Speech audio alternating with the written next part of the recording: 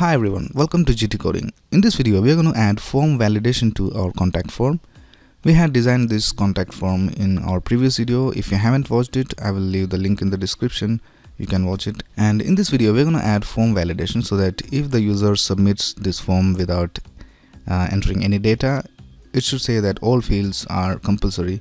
Or if the user types some invalid email, it should say that the email is invalid. And if there is some invalid name, it should say that the name is invalid, and so on.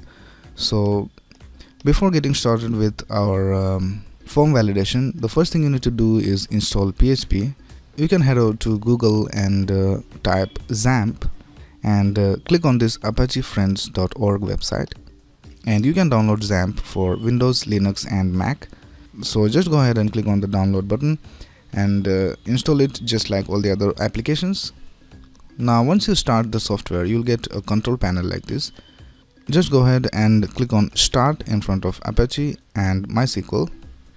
Now click on Admin in front of Apache, and if you see this welcome screen of Zamp, then it means that you have installed Zamp correctly. Now what Zamp does is that it creates a local server on your system so that you don't have to test your website online. So we'll go to our source code and we'll copy these three files, and then you have to go to the location where you have installed Zamp, and inside that go to htdocs folder and create a new folder for our project. So I have created a folder called contact me, and I'll paste our three files right here. Now the first thing to do is change this into a PHP file. So to change that, just change the extension of index.html to index.php. Now if you don't see these extensions, you can go to view and check this file name extension checkbox. Now I'll go ahead and open this folder with VS Code. So here's our project opened in VS Code. Now to see our website on our browser, what you have to do is just type localhost / here you have to type the name of your folder. So we have named our folder contact me, so I'll just type contact me. So here we can see our contact form. Now the first thing we need to do in our HTML is to add name attributes to all our input fields so that we can access them in our PHP code. So for our name input, we'll type name equals name, and for the email we will type name equals email, and for the ID we already have a name attribute. Now for the action, we will leave it as blank because we'll be writing our code in the same document. But if you have a different file, for example if you have a file called contact.php, then you can type contact.php, and whenever the form is submitted, it will go to this page over here. But we want to write our code in the same file, so we'll just leave it as blank. And we also have to add one more attribute called method. So there are two types of methods, post and get. Using the post method, you can send data securely to your PHP code, and if you type get over here, your data will be displayed on the URL. That's it with our form. Now we will start writing our PHP code. So here we will start our PHP code and we will end it here. Now if you don't have any idea about PHP, I recommend you to watch my PHP introduction video. I will leave the link in the description. Now first of all, we will echo something out here to see whether it is working.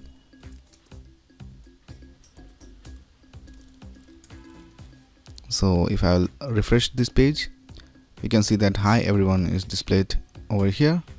Alright, so first of all, we'll create a variable called status, and we will type this is my status, and if I change this status to echo status over here, and if I save this and if I refresh my page, we can see that our status is displayed over here. So we'll leave this code right here, and we will change the status depending on the different conditions of our form input.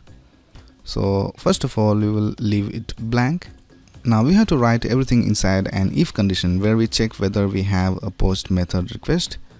So we will type if server, and here we can type request method,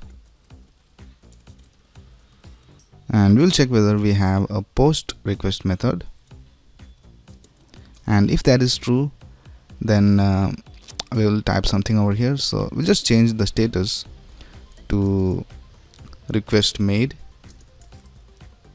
So just refresh this, and if I click on this submit button, we can see that we get request made over here. So we'll just remove this, and we will start writing our validation code. Now the first thing to do is access the code from our input fields and store it in variables. So we'll create a variable called name, and we'll store the data that comes from the name input field. So for that we have to type $_ and post, and inside here we have to type the name that we had provided over here. So this name right here. So we'll type name over here, and we'll duplicate it 2 more times, and here we will access the email field, and here the message field. Now we have our form details in these variables. Just change the name of the variable. Now we have these details inside our variables. Now the first thing we'll do is check whether any of these fields are empty. So we'll create an if condition, and here we will type if empty name or empty email or empty message. So if any of these values are empty, then we can execute this line of code. So here we can set the status to all fields are compulsory. So we'll just check whether it is working. So if I click on submit, we can see that all fields are compulsory, and if I add some data over here, and if I click on submit, we get this error message because we spelled empty wrong over here. So I'll just refresh this page, and if I will just check it once more. So if I type something over here, and if I submit, we get nothing, and if I submit without entering any data, we get this message all fields are compulsory. Now the next thing we'll do is check whether our name is valid. So we'll type else, and here we'll type if. We'll check 2 things for our name. We'll check whether the name is greater than 255 characters, and we'll also check whether it has some invalid characters. So strlen name is greater than equal to, so for checking we will just type 10, and then here we can type a regular expression to check whether we have some invalid characters. So if you don't know about regular expression, it is a way to validate data. You can search for regular expression on Google, and you can find regular expressions for almost anything you want. So just type in Google regular expression for name, and you'll find this data. So here in PHP you have to type preg match, and inside here you have to type the regular expression. So just type the following code, and after this you have to provide the name of the variable. So we'll type name.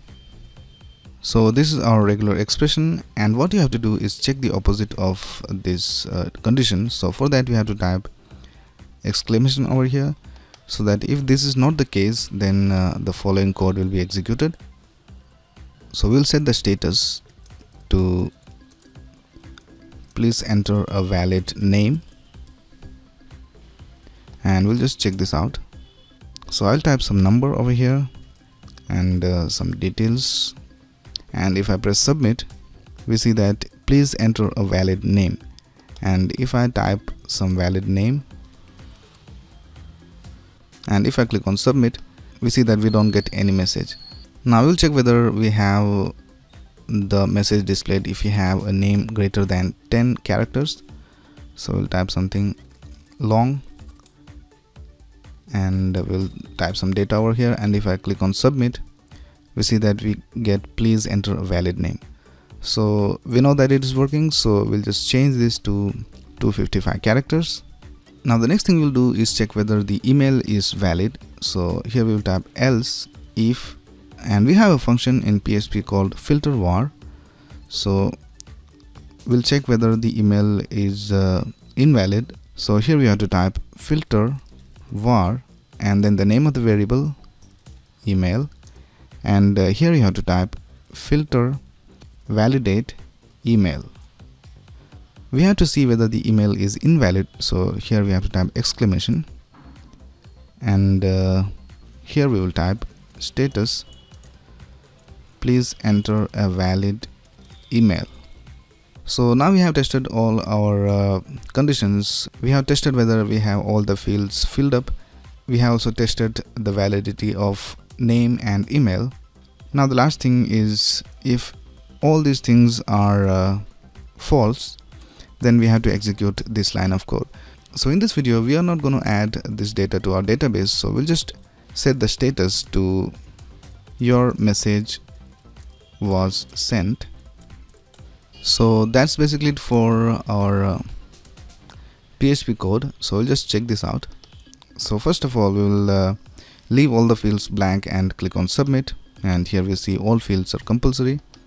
We'll type some invalid name, and if I press on submit, we see that please enter a valid name. So if we enter a valid name, and here we have entered an invalid email. So if I press on submit, please enter a valid email.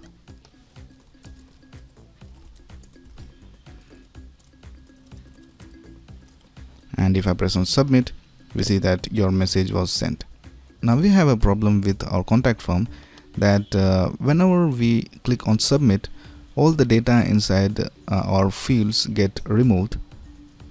So for example, if we type something over here and if I click on submit, we get this message over here, but all the data gets removed. So the user has to type everything again. So this won't be a good user experience. So for that, what we'll do is we'll go to our form over here, and we'll add a new attribute called value, and here we will access this name from here, this name variable from here, so that we retain the value. So here we will go into PHP mode, and we'll check whether we have a post method request.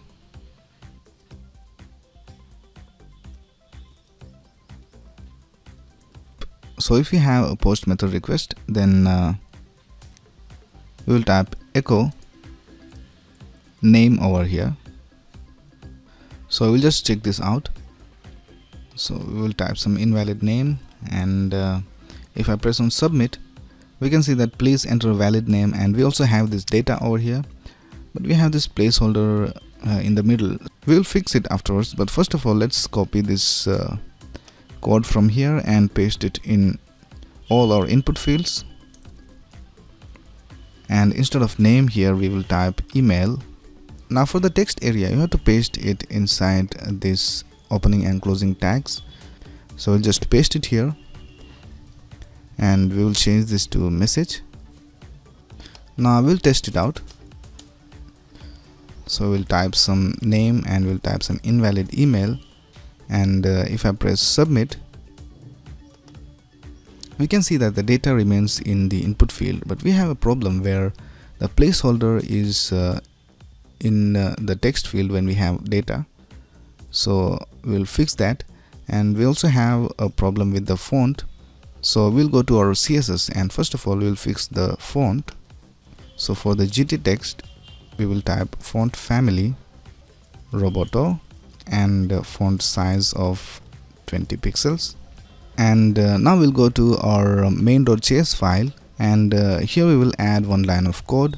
We'll check whether the input fields are not empty over here, and if they are not empty, then we will add the move up class. So we will type if gt input I dot value is not equal to blank, then current label dot class list dot add move up. So I'll just save this and we'll see whether this works.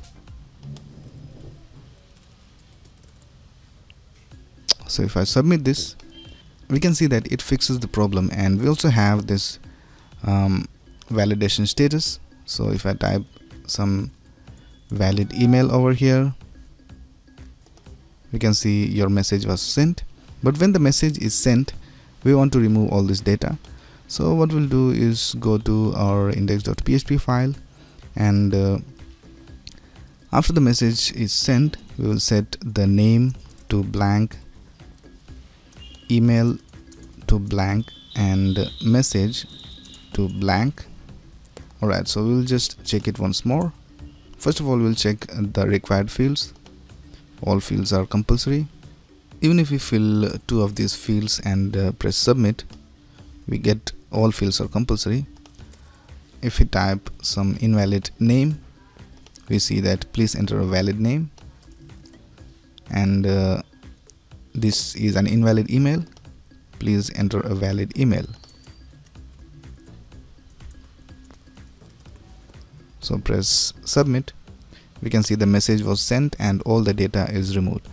So that's basically it for our form validation. In the next video, we will see how to add the data from these input fields into a database.